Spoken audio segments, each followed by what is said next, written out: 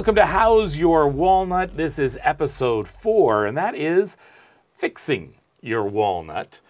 So how do we know, first of all, there's something for us to pay attention to when it comes to our prostate? And notice I didn't say worry about, but something that needs attention. Yeah, so once again, a lot of things can happen with the prostate. The prostate can enlarge, that's our focus, benign prostate hyperplasia.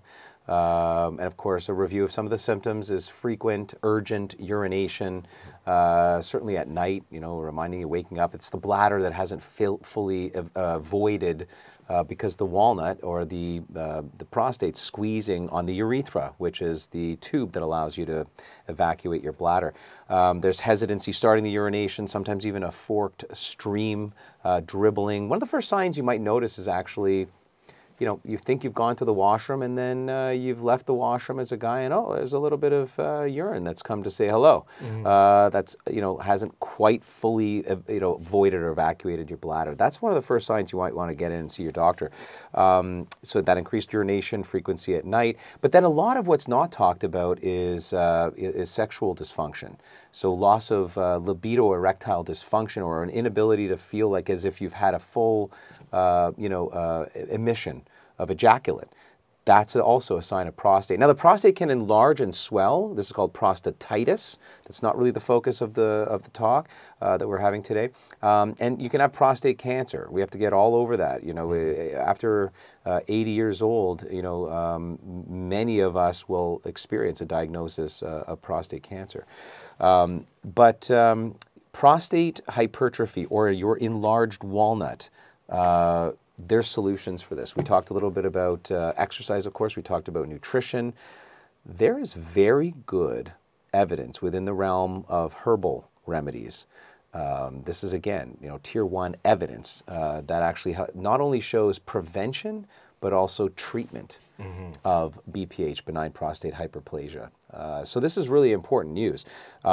We're talking about clinically proven to prevent and treat using natural medicine, and it's the only product on the market that I know of proven to work on the sexual symptoms at 1 capsule a day, right? So this is called Prostate 1.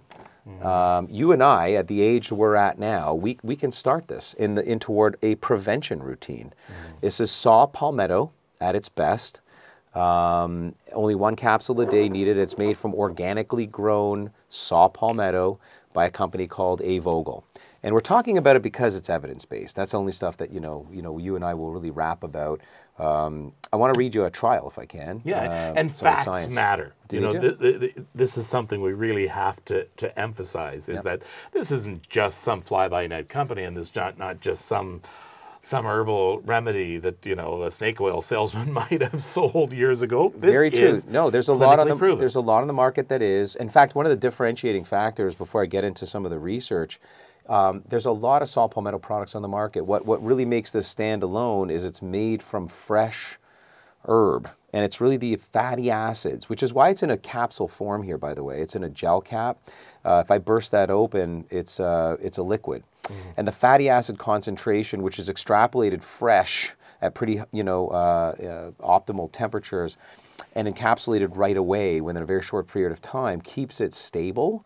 And fresh is key. So a lot of the herbal products on the market are dried. They've been sitting around for a long period of time. They don't contain the fatty acid saturation that you would need in order to actually see the reduction. And again, I'm going to bring this long term up, but the 5-alpha reductase enzyme, that's the ability from testosterone to go into dihydrotestosterone. We want to manage that enzyme, the activity, and slow down the manufacturing of DHT. This is how a lot of the other conventional medical drugs work, but all natural. Okay? And this is, there are going to be times you need drugs. We don't want to say never have drugs. They are important when administered properly.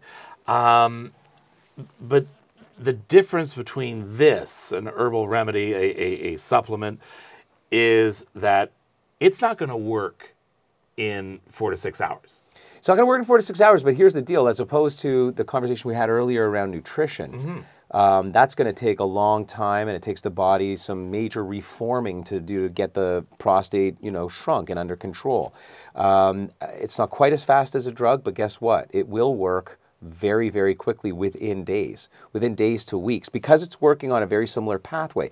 But the benefit to an herbal remedy is that it has other mechanisms of action. It supports from all kinds of different angles. As an antioxidant would support a number of other ingredients in here, naturally occurring phytosterols, that will actually help to shrink the prostate and make the prostate healthier as well. So it's not a single mechanism driven by a single ingredient of a drug. You're getting a plethora of different actions out of a natural ingredient. And like we brought up in the last episode, you're helping your prostate. Yeah. But at the same time, you're helping your heart. Yeah. You're helping your brain. Yep. You're helping all sorts That's of very organs important in your point. body. Yeah, exactly. So saw palmetto is, main focus and action is going to be with the prostate. In this case, it's going to help with urethral flow. You'll get an improved flow.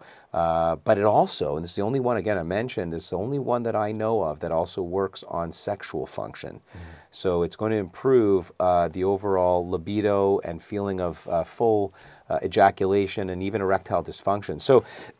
So, this is an open, multi-center clinical pilot that was conducted to determine whether prostate 1, this is this product here, could influence symptoms of BPH, or the benign prostatic hyperplasia, or sexual dysfunction.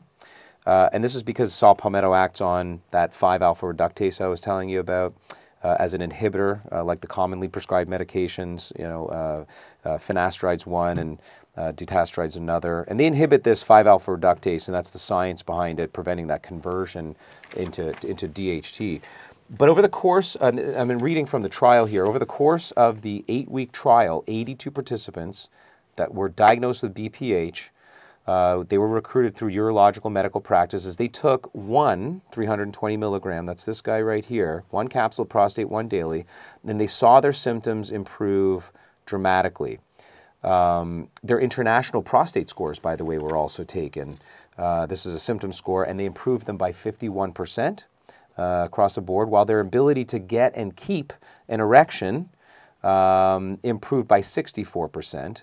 And that was measured by this brief sexual function inventory. So research shows this because prostate 1 inhibits this epidermal growth factor, which is that enlargement factor, and blocks that virulent form of DHT. So what we're seeing once again is 1 capsule a day of a natural ingredient that literally will, save it to say, not drug, but drug-like, cause a shrinkage, which is what you want, of the prostate. It's actually quite incredible. If medical intervention is needed, I mean, if there's some sort of invasive surgery that is needed, what are we looking at? What happens? Roto-router? Yeah, pretty much. Roto-rooter? Yeah, something like that. Yeah, I mean, there are medical treatments, pretty well established, and those are in severe cases. You're going to want to talk to your doctor, your urologist about this, and that would be a referral from your family medical doctor if it's really that far. I mean, what we're concerned about, obviously, is if there is no urinary flow, that urethra we talked about, and it's so backed up that in this case, urine is just filling the bladder, you could get regurgitation up the ureters into the kidneys. I mean, this is a big problem. If you can't expel urine, then we're talking a disaster. We're talking about kidney failure. We're talking about infection, etc. So some cases the router is necessary. And this is the point. So when we're talking about natural medicine and interventions that include diet, lifestyle, exercise, and in this case prostate 1, this is that saw palmetto formula we're talking about right now. There's no reason as a 50-year-old male, to reiterate some of the statistics, as now I'm approaching my 50s, you're in yours, and at the end of the day, why wait until there's a problem? Why wait until you're symptomatic when you can start something so natural now? 60% of us in our 50s are going to have BPH. Into our 70s, way more, 70, 80% of us are going to have BPH. So why not deal with it now with everything that we possibly can? And so now, how often do you have to take this? Once a day. Once a day. Any particular time of day? Should you eat it with food? Have it with food? Once a day, you time it. Set it and forget. Like, put it in your morning routine. It's that effective, that powerful, and all natural. Yeah. And yeah, it starts with that one step, that first step. Yeah. Talk to your doctor. And should you talk to your doctor before taking something like this? I do recommend talking to your doctor or pharmacist before you start any version of a supplement or a natural medicine. I mean, this has very potent effects. You know, taking this along with your prostate medications probably significantly overkill. So it's kind of be like one or the other, and the science is there. So bringing that science to your family doctor and showing him or her that this is actually a natural alternative.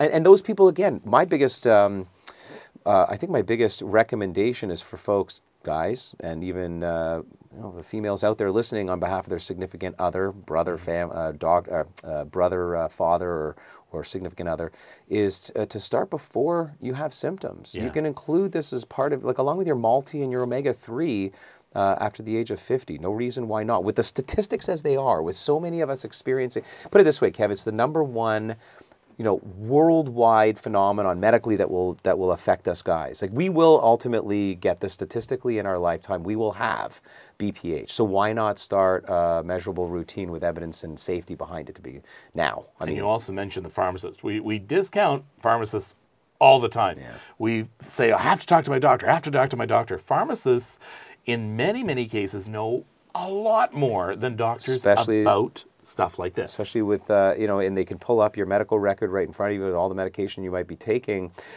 because, you know, there are few, but there are some instances where prostate 1 would be contraindicated with some other things that you might be taking. So very good point. And that's with any supplement. Any you shouldn't supplement, be just taking it willy-nilly with other medications. Yep, you got it. Absolutely. Right. Well, we encourage you to check out AVO. We encourage you to talk to your doctor. We encourage you to get all the facts. If you haven't watched episodes 1, 2, and 3, encourage you to watch that as well. A lot of tips and tricks in there, keeping a healthy walnut.